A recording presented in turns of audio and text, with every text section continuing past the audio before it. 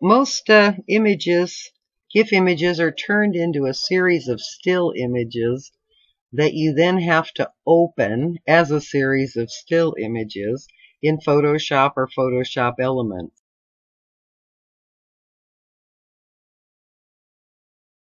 And once you open them in Elements, then you've got to move them one by one on to the very first image that you've selected.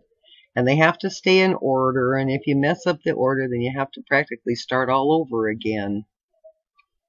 Okay, I've been up since 4 this morning, and not just because of this, because I generally get up early, but you know, it's a nice cool morning for a change, and I decided to work on. I tried everything. I tried converting GIFs to PSD files with XInView, with Faststone Viewer, with the Faststone Resizer, etc., etc. And then putting them together, all I got was a series of images, and putting them together in Photoshop was just a real pain. It's time consuming and really boring and prone to mistakes. And this is the easiest way I found to do it yet with GIMP. Now, when you open GIMP, it might look a little different. I had mine set up for painting. I usually do artwork in GIMP. I really, to tell you the truth, I've never edited a photo in it. I had on here on the right hand side, I had another set of palettes here that I closed up so you could see the layers panel and see the layers as they appeared. Now, first thing you have to do with GIMP, edit preferences and display. Let me see where I found that one. Yeah, transparency. Check style. Okay, make sure it says light checks and check size is medium, and then check OK. Otherwise the checks are real dark. Okay.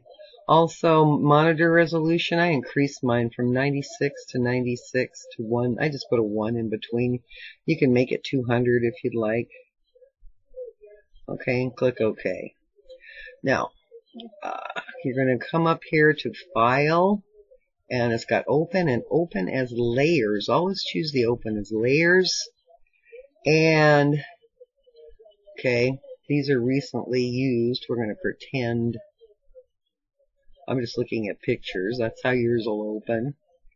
And we don't want to look at all images. We just want to see GIFs. So come up here and change this to GIF images so we don't have as many to look at. And I'm going to open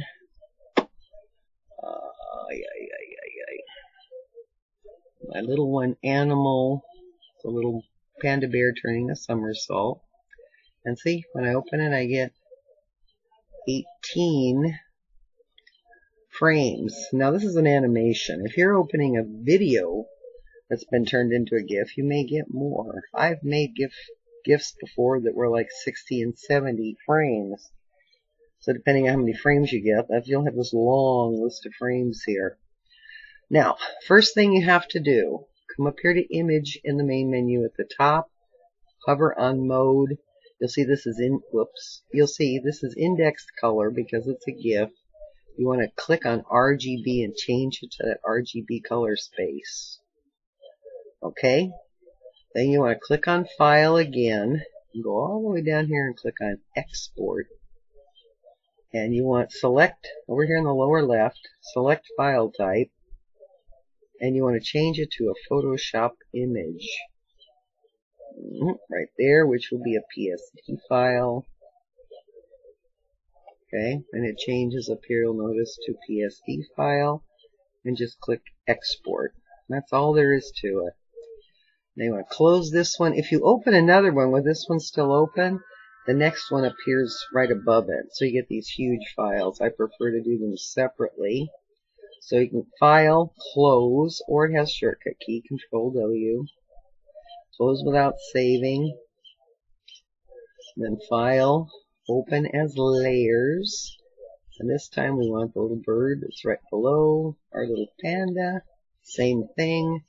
Come up here to Image, Mode. Once again, it's a GIF. It's indexed color. Click on RGB. File, Export. Select file type in the lower left. Scroll down to Photoshop Image. and export. And that's all there is to it. Okay, let me do a Control W, clear that out, close without saving. And now we can close GIMP. I'm going to open my Photoshop Elements 9. And I'm going to open my two files. And scroll down, down, down, down, down, down, down. They're going to be those big old blue. Here's one. Here's the other one. Hold down the Control key. And they open. Now, I don't like them stuck up here glued to the top, so I'm going to do Window, Images, Float in Window. And I'm just going to pull this one down so it's floating too. First thing you'll notice is that these two things I want to put together are different sizes. So rather than squish the bird, I'm going to stretch the panda a little. So click on the panda to highlight it. Come up here to Image, Resize, Image Size, and don't touch anything. Come up here to Window in the main menu, click on it. At the bottom you'll see R2. Click on the bird file name, and that changes, see, changes the panda to the bird. Now they'll fit. Now how do you move? Now I'm assuming you don't have animations, although you might. Let's say we wanted to put the bird following the panda. Come up here to the very top of the panda set of images, frames, layers. Click the top one. That means anything you add to it will come after this one. Click on the bird. Click on the first frame. Scroll all the way up. Hold down the Shift key on your keyboard and click on the last frame, and they all highlight. Right here in the Layers panel, you'll see it looks like a hand. Click and drag this right onto the panda. And then the bird appears. Now you'll notice the bird's not in the right place. Use the arrow keys while the bird is all still highlighted. Move the bird up where it belongs. There you go. And then you have the bird following the panda. File, Save for Web. In this dialog on the left side here where it says Animate, click it. Down here in the preview screen at the bottom, click it, and then you'll see the little panda turn the somersault, and then the bird sing, and the panda turn the somersault, and the bird sing again. Okay. Now, if you're happy with that, click OK. I thought it was a little slow, so I'm going to change my frame delay. And one, since I've already done this a couple times practicing, one is a little bit too fast. But see how it's in blue? That means you can type on it. So if 0.1 is too fast and 0.2 is too slow, just split the difference. I'm going to change it to 0.15. Preview it again. Right, now it's better. Now the little panda is going a little faster, but not too fast. And the little bird's singing good.